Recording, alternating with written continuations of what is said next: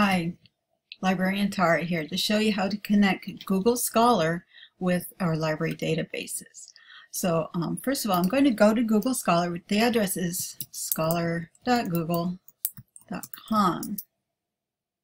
First thing you want to make sure is you're logged into your account. I see in the upper right here that I am logged in. If I wasn't, I would see a sign-in link there, so I could go ahead and sign into my Google account.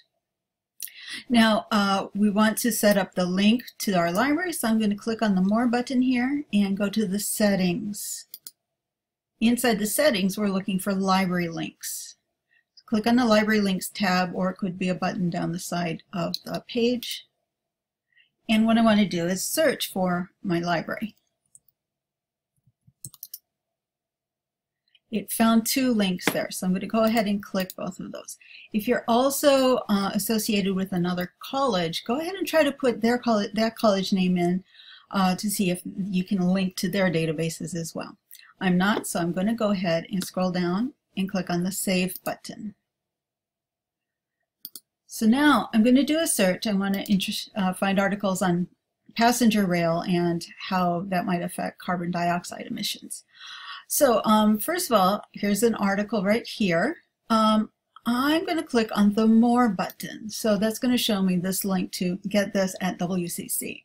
So when I click that, it's going to try to find out if we in fact have that in one of our databases. Sometimes it takes a moment. And here we are. Okay, so we do have it in our Science Direct database that we subscribe to at the library.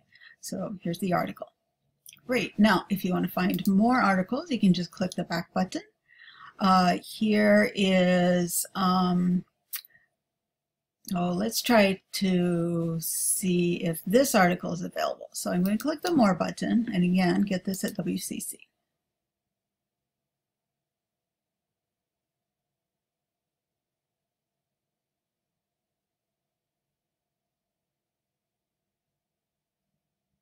In this case, no results were found. That happens sometimes. I'm going to click the back button again, and let's try another one. Oh, how about, you know what I'm going to do? I'm going to say I'm more interested in recent articles. Let's see if that, okay, so here we go. Here's an article. I click on More button. That's going to show me the Get This at WCC Library. If I click that, what it's going to do is try to find that in one of our databases. And sometimes it takes a minute to connect, and in this case it did find this article in WCC's Science Direct database, so you can download the article here. Now I'm going to go to back to our list in Google Scholar and see if I can find the next article. I'll click on this, and I'm waiting for it to come through, and it says that it did not find any full text available, meaning you can't find the article. So what you can do is, if you've read the abstract for the article, which is a really good idea because it's really just a summary, a good summary of the article.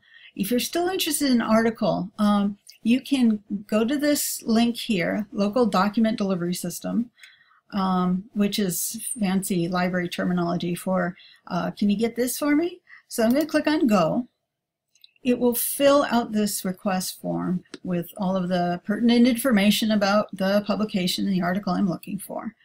I'm going to put in my name and my email address and send the request in.